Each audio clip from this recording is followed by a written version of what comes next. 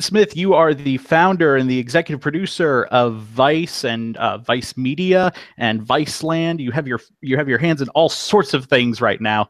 For those who don't know, could you give us a refresher on how did Vice begin and how did it transform into what it is today? We started as a magazine, a sort of a free magazine in Montreal, Canada. And then we moved to New York around 98, 99, which was kind of like, you know, coming from Reykjavik or something. People were like, how do these, French Canadians know, about sneakers? So we moved to New York. We were part of the first sort of .com bust, the e-commerce bust around 2000, 2001. We moved to Brooklyn as Brooklyn started blowing up. And we started doing online sort of TV, what was called at the time TV over IP, otherwise known as online video. And then we expanded sort of around the world to now we're in 80 countries. And we do TV, we do a lot of, well, mobile is our fastest growing. And we do online. We're the largest video producer in the world, the largest millennial library in the world. And we do television, online, mobile, agency, we have record labels, we have magazines, we have books, we're a media company. And how did that?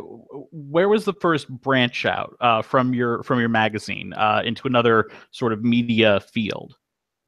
Online. So that was the first .com bust, and so we came out of that with a healthy disregard for the internet and had to be sort of dragged kicking and screaming back in. But we were some of the first to do online video and then native advertising. And then it took us about 10 years to get to 1 million copies of the magazine. And then it took us about a year to get to 10 million uniques a month. So we realized our future was digital. So where did the idea come from to start a news magazine program on HBO? Were you looking to do something for HBO or just something more broad in general? That's a good story, actually. I had been doing online videos, sort of the biggest ones were, the cannibal warlords of Liberia, or, we snuck into North Korea. And so, they have been getting tremendous amount of traffic on YouTube.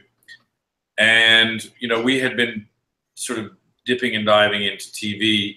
And we met Jeff Fager at CBS News, and he wanted to give us a show, and he was going to give us a show, and I was going to be a host on 60 Minutes, and then Ari Emanuel is my agent, and I called him going, I don't need an agent, I just got the sweetest plum in the news world, and he's like, you're an idiot, CBS, the affiliates will kill you, you can't swear, you can't do all the things that make you Vice, you have to go to HBO, it's the only place for you.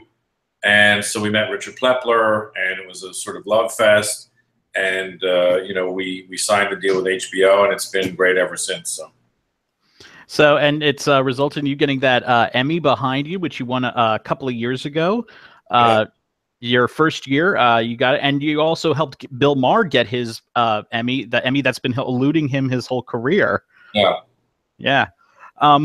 So you for the informational series category, you chose the first 2 episodes of the season, the one on Assad's Syria and climate change, and also the one on trans youth. What made you choose to submit those episodes for Emmy consideration?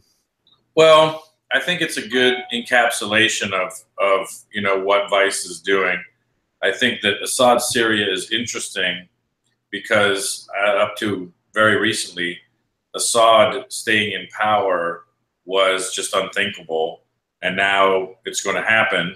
And just going to see what that looks like and how eerily that looks like 1984, where with thought police and people just disappearing and continual warfare and people. I think the most haunting part of that for me is literally standing in the rubble of a city, like a completely destroyed city of Homs, saying, did the government do anything wrong?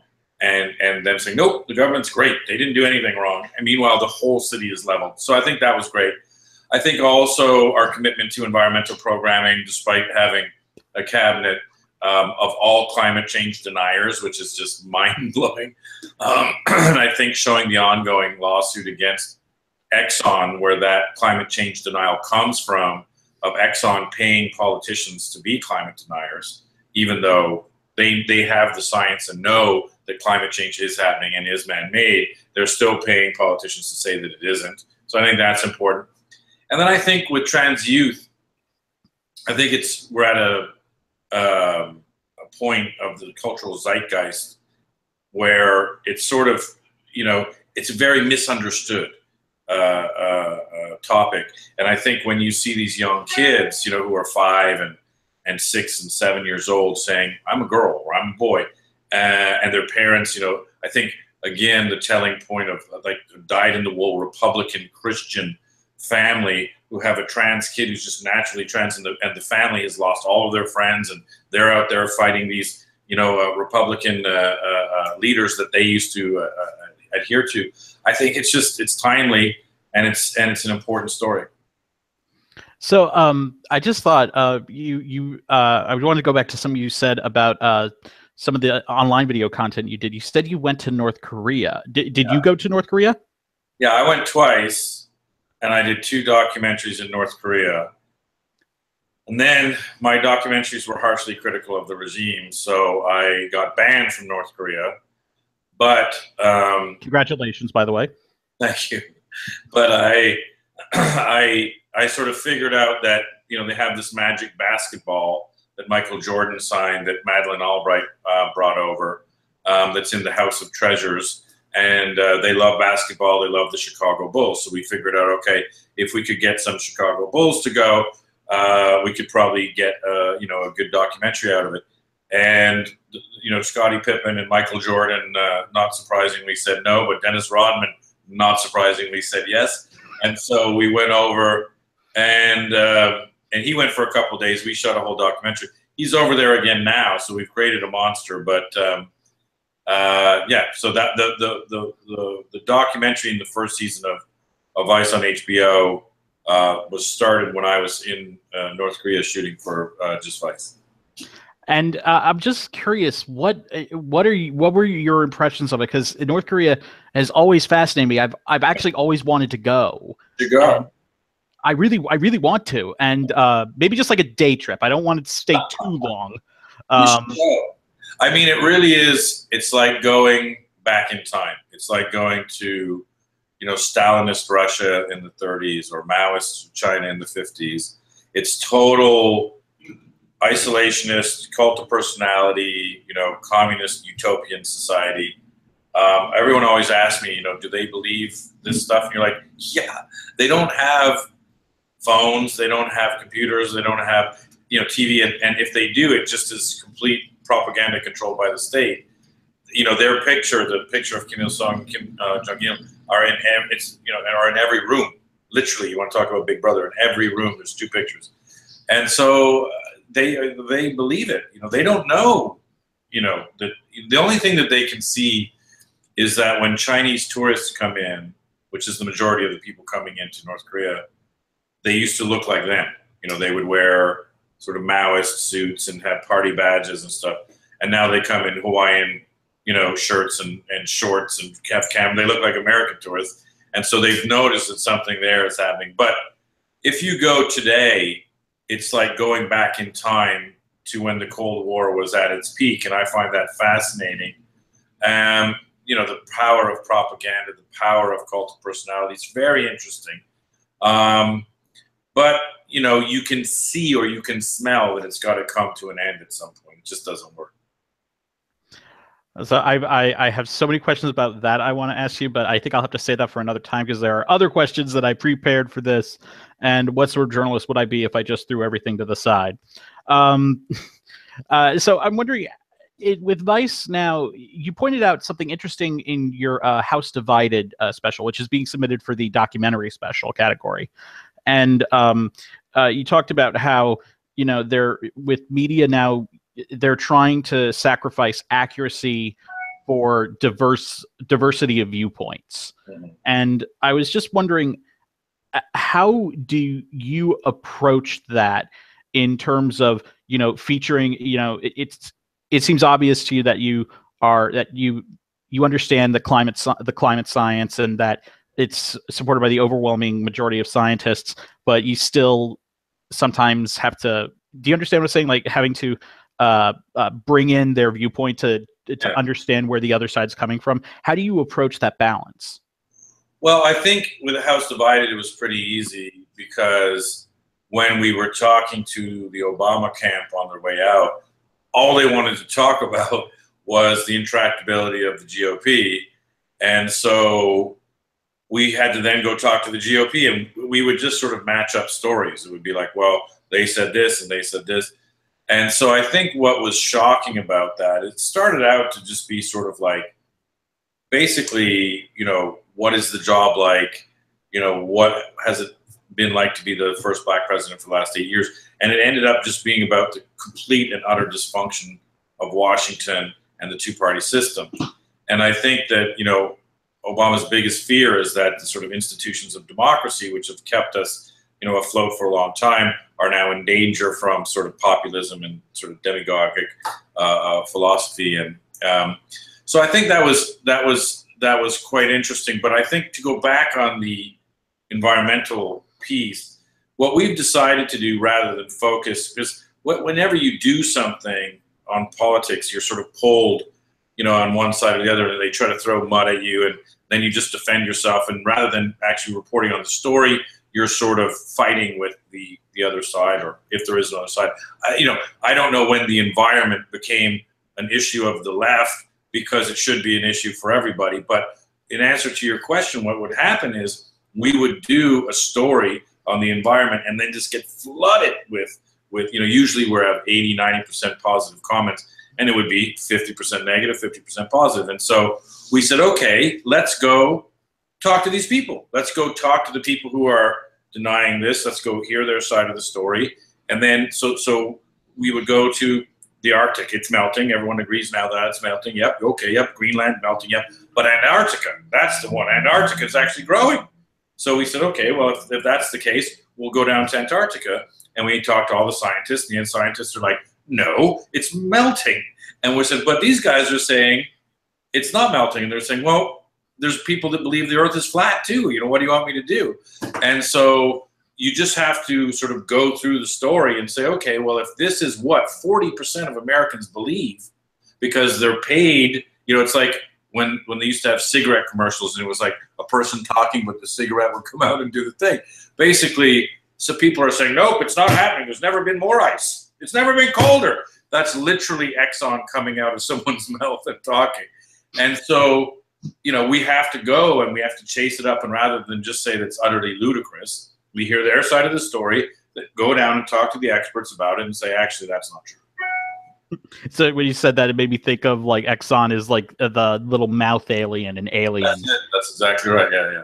They pay literally. So there's a lawsuit. Two attorneys general are suing them for exactly that, for knowing that climate change is happening, knowing it's man-made, knowing we can do something about it, yet spending billions of dollars to say that the science is not settled, et cetera, et cetera. Yeah, actually, my attorney general actually joined onto that suit. Mark Herring of Virginia, he joined onto that suit. One of the things that's really interesting, or actually not interesting, it's scary right now, is the attitude towards the media, especially with the attitude that's being displayed by the current administration. Yeah. I don't think I've ever seen, and I'm only 30, but I don't think I've ever seen the level of just flat delegitimization that comes from the administration towards mainstream media.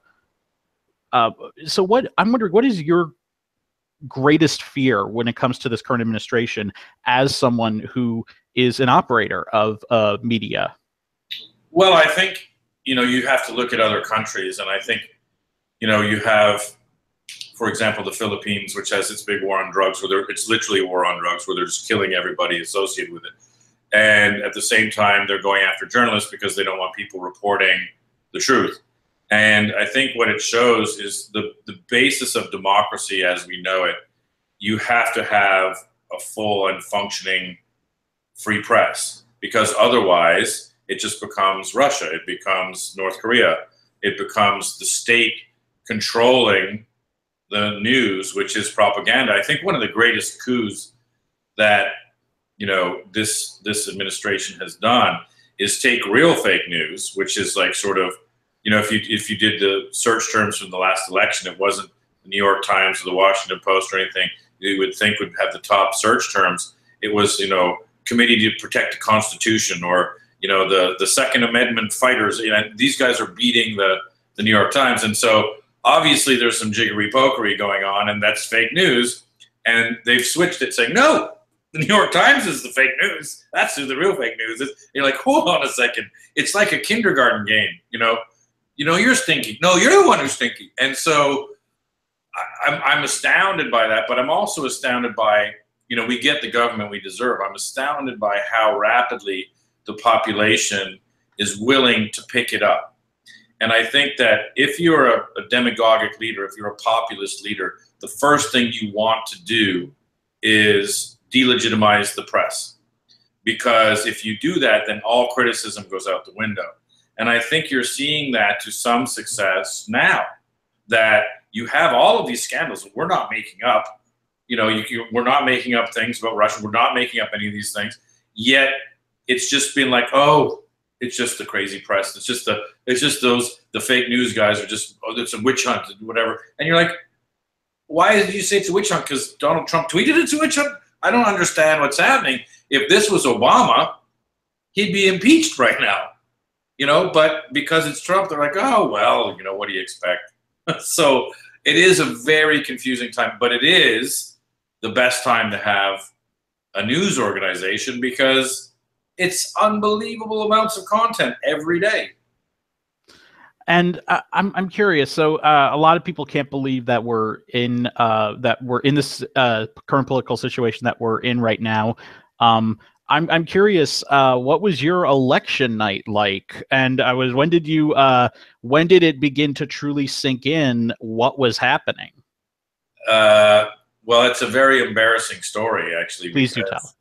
Well, we were having a party at my house, and I have a pizza oven, and we were cooking pizzas, and they were awesome. And we were having wine, and it was awesome. And this guy who's one of the best chefs is a friend of mine, and he was like cooking brisket, and we were just having a great time. And it was like sort of the men were around the pizza oven, and the women were watching it, and they kept coming down sort of more and more depressed and more upset. And we were just getting sort of drunker and fuller, sort of, it's going to be okay. Everything's going to be okay. And I think it was maybe the best party I've ever thrown that was absolutely sort of destroyed by everybody being bummed when they left. And I was like, I woke up the next morning thinking, I'm never going to get credit for how great that party was. And then we got to work on covering, what we decided that day was that we were not going to go after the easy leads, the easy headlines, and the easy Trump stuff, that we were going to follow policy. Because I said, well, what does it look like when you have Pruitt running the EPA who wants to dismantle the EPA? What does it look like when Perry's running the Department of Energy and he wants to dismantle? He ran as president saying he's going to dismantle it for president.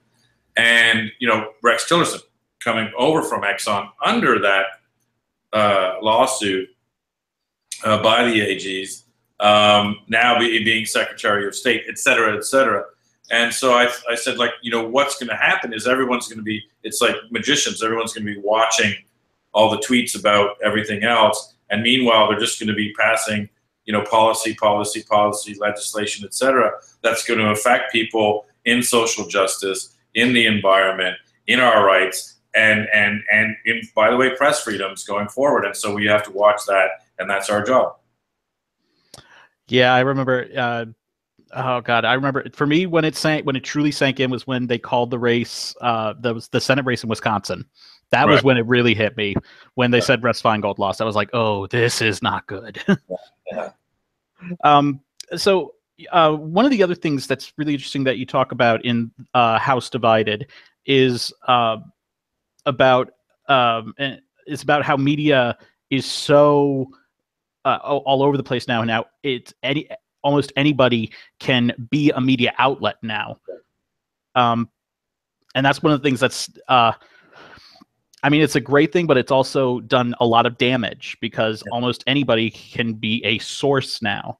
Yeah. And I was wondering, what is the greatest thing that the media could do to repair the damage that's been done to American society from that? Well, I think that the problem, it's funny. I was bemoaning this. I was in France, and I was bemoaning the fact that if you do anything in America, they try to pull you into the mire of sort of paradigmic or sort of polemic fighting, partisan fighting, any of the P words. And so I was sort of saying, it's so bad right now. We can't report on the stories. It's just infighting. And he's like, what do you think media is? Mr. Reuter bought a newspaper because he didn't like the other guy writing about him. We've always been fighting. It's rich people using media to fight each other. Wake up, kind of thing. I was like, oh, well. But I think that what's happened and what we've fallen prey to is this sort of folksy, can you believe what the left are saying, these communist Bernie Sanders on the right, and on the left is sort of snobby comedy, like, oh my God, excuse me, oh my God, can you believe what they're saying in Oklahoma today? And what we learned in House Divided is all of the outrage and all of the freaking out that we're doing under Trump, 30-40% of the country was doing every day under Obama, but just on weird media outlets and talk radio and these sort of weird podcasts and InfoWars and stuff like that. And so what seemed to be niche and crazy was actually representing a zeitgeist. But what happened is people were becoming so polarized that there's no such thing. It's quite scary because there's no such thing as a commonality of facts. And there can be no real debate. There can be no real journalism unless you have a commonality of facts, i.e., okay, the world is warming. The world is warming, so what do we do about it? We can debate, well, can we, stopping cars versus industrial pollution or what have you. But if you just say it's not warming, that's not true. There is no commonality. In fact, you can't even begin to have that discussion. And that's where we are, sadly, in America today, is we do not have a commonality of facts to even begin the dialogue, which means that we are hopelessly polarized, and there is no real sense that this is going to sort of move to the middle back to any kind of consensus, which means we can become increasingly dysfunctional. Oh, so on that note,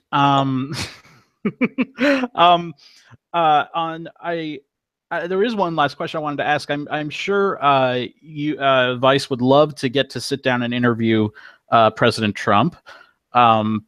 If they were ever to get a chance, I'm sure you probably tried to get a sit down with him. I was wondering if you could interview Donald Trump, what would be the first thing you would ask him? Well, is it real? Like, is this real? Like, what? Because I think that, in a way, if we're talking about media on your show, he's created the greatest reality TV show ever. And the problem is it has political ramifications. So how much of this is real? Like, how much of this is driven by a real political vision, and how much is just him being P.T. Barnum Bailey on, ultimate showman, just saying, hey, this is fun, I'll do this for a while. Because I think, and I smell it, I get this, that I'm sort of a news guy or a guy that entertainmentizes the news, and I smell with him kind of like, oh shit, I won this thing. And he's doing what he knows how to do best, which is to aggrandize and to entertain and to sort of froth things up. But he doesn't understand, the political ramifications. I think people around him do. and a lot of people are hoping that he'll be a Reagan, where sort of Reagan was the actor, and then the cabinet got all of the things done, and now everybody wants to say, there's none more Reagan than me. But I think that, I mean, the Republicans want to be there's none more Reagan than me. They want to be, as close as they possibly can to him. But Trump's not Reagan. And, I would, from one, media guy to another, I'd be like, okay, how much of this is driven by political ideology, and how much of this is just like, I don't know, I'm here, isn't this wild? And the strangest thing is, I don't think anyone beyond his family truly knows. Mm-hmm. I think it's just a crazy time we live in. Well, get out of it. we hope. Well, Shane, thanks so much for joining us. We wish you all the best during the season. Thank you very much.